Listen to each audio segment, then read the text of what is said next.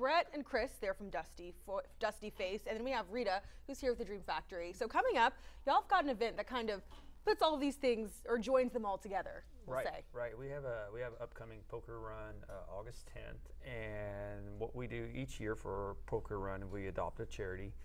Our group picks them out who we choose to adopt, and this year we did the Northwest Missouri Dream Factory. So real quick, let's talk a bit, Rita, about the Dream Factory and kind of what y'all are all about.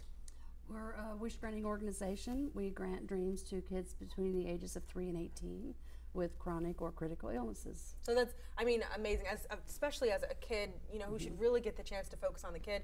Being a kid, they don't have that option, but y'all make that come true for just a little while. Right. So let's talk about, you know, but that costs money. So that's where y'all are coming in this year. Yeah, this year we are trying to raise anywhere from $7,500 to up to $10,000. We would really like to make it possible to have, for at least one kid, if not two, to have a good dream. Oh, for sure. And Brett, let's talk a little bit about the event itself. What can people expect when they get out there?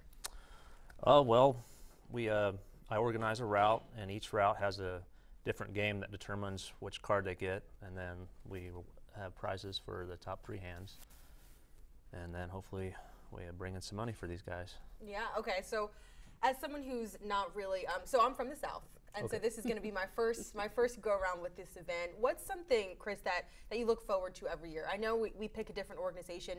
Why did you pick Dream Factory? Well, I think we just like helping kids.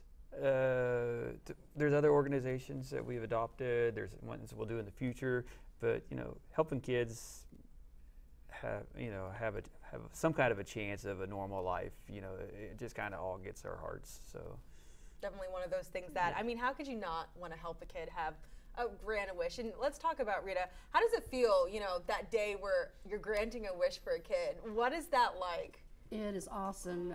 You know, we can't give kids back their health, but we can put a smile on their face as well as their entire family, you know, for a week, you know, whatever their dream would be. For sure, for sure. So real quick, let's talk about the time and the date of the Dusty Face event. Yeah, it's August 10th. It starts, registration will be between 8 and 10. We'll leave shortly after.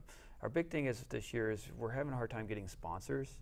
And so that's why we came on news, is to see if we could kind of lock down a couple extra sponsors, you know, because all the money that we raise after our little bit of expenses goes to the Dream Factory.